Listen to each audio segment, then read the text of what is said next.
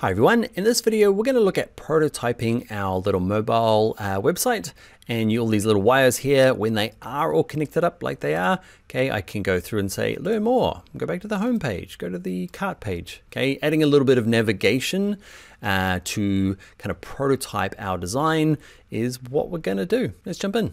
Okay, to add the interaction, we're going to switch from design, which we've been up in the moment, to prototype. Nothing really looks like it changes except for this little panel changes a little bit. Okay, now to activate everything, click on the name of one of the artboards. Let's do the first page, the home page. And what we're going to do is when this page is clicked, we're going to get it to go to this artboard here. And you just click, hold, and drag that little blue thing.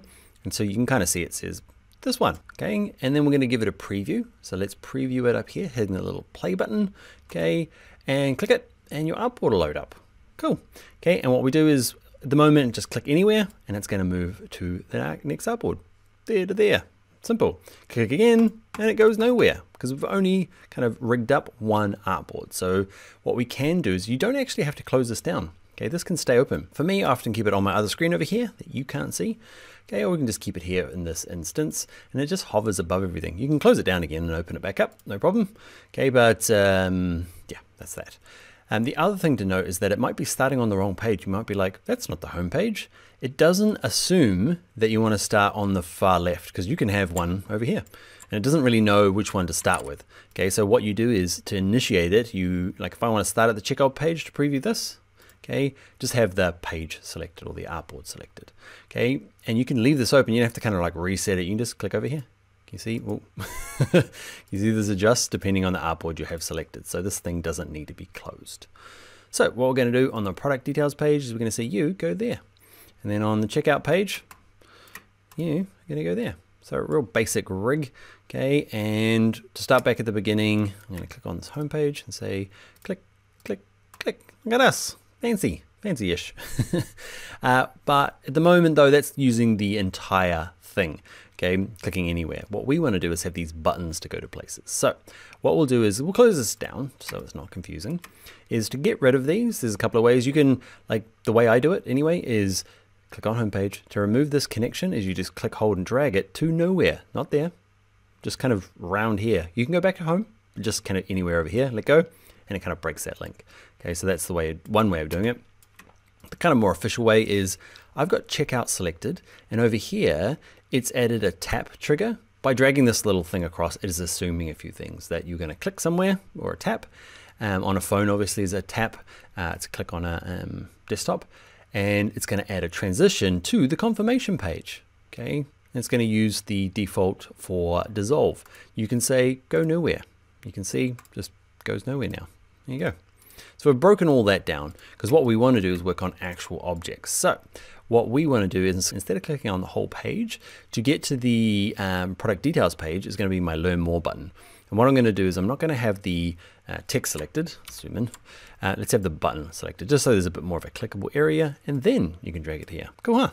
All right, so marketing homepage, let's click play, and so now nothing's clickable except for this guy. Hey, that's the basics of prototyping. Now what we might do is I want to go back to that home page. Okay, I'm going to go, you, my friend, go back here. There you go. We're accepting all the defaults. We'll talk about easing and stuff in a future video, but for the moment, this is kind of what you end up doing. Homepage, learn more. Homepage, just kind of rigging this thing up with all your, these are called wires, okay, and they connect to different pages.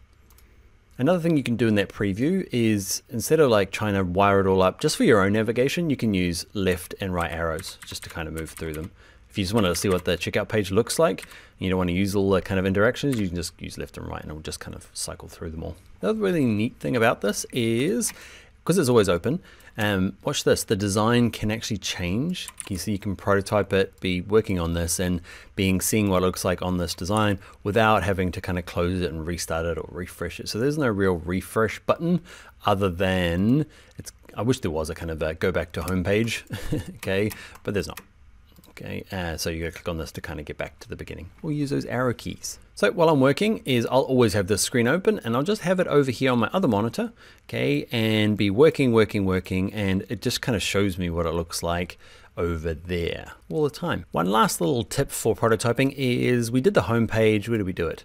Well, two little tips now that I think of it. Okay, I'm going to select all. So Command A on a Mac, Control A on a PC. It's under, where is it? Select all. If you're in prototype mode, it'll select all and show you all the wires, which can be handy just to know what you have and haven't done. You'll be like, okay, I've done that home one, but you can see this one hasn't connected up. So that happens a lot with navigation. Okay, let's say that we don't have an accounts page, so we're not going to use this one. It's not part of our task flow. But this one here does. So we're going to say, okay, you go to the checkout page. Okay. Now, I don't want to have to go, you could just go to home page, and that's fine with only 4 artboards, okay? But what you can do is, only if you're in prototype mode, okay, if you select all of these 4 and copy them, and we learned this trick earlier, right? And we delete these, click on the title, and paste them. Okay, can you see it brings back the links? It doesn't bring back this one because we're already on the home page, but if I go to this one, go delete those guys, paste them. Okay, didn't bring out, oh, this one didn't pay because we're on the checkout page. It doesn't, obviously can't show the wire going to itself, but the home page one works. This one's going to show me loads. This is a bit more, I don't know, get what I mean. See the home page and the cart page is there. So if you are kind of doing lots of repetitive stuff, make sure you're copying and pasting in prototype. The reason I show you that is, let's do it the other way. So that one doesn't have it, right? So if I do it in design view and I go over here and go, where is one? This one here, go copy. Okay, it won't bring through all of those wires. If I go here, delete, paste, and if I go to prototype mode, can you see it didn't copy and paste these wires? Okay, so you have to be in prototype mode to be copying and pasting wires. You'll get caught out eventually and wonder why, you know, all the interactions not coming through. Just gotta be in prototype mode when you're copying and pasting. And in this case, we are mocking up a mobile phone. It doesn't matter whether you're mocking up a mobile phone or a website design or a tablet design, this little thing pops up just the same. Okay, and we're just sticking to mobile now because it's becoming the most popular for lots of, especially kind of this e-commerce stuff. So I end up starting a lot more in mobile, but that's not to say a desktop version or a kind of a rectangular horizontal version isn't where you should be starting and prototyping. The tips and tricks we're learning here all work the same. All right, that is it. Let's get on to the next video.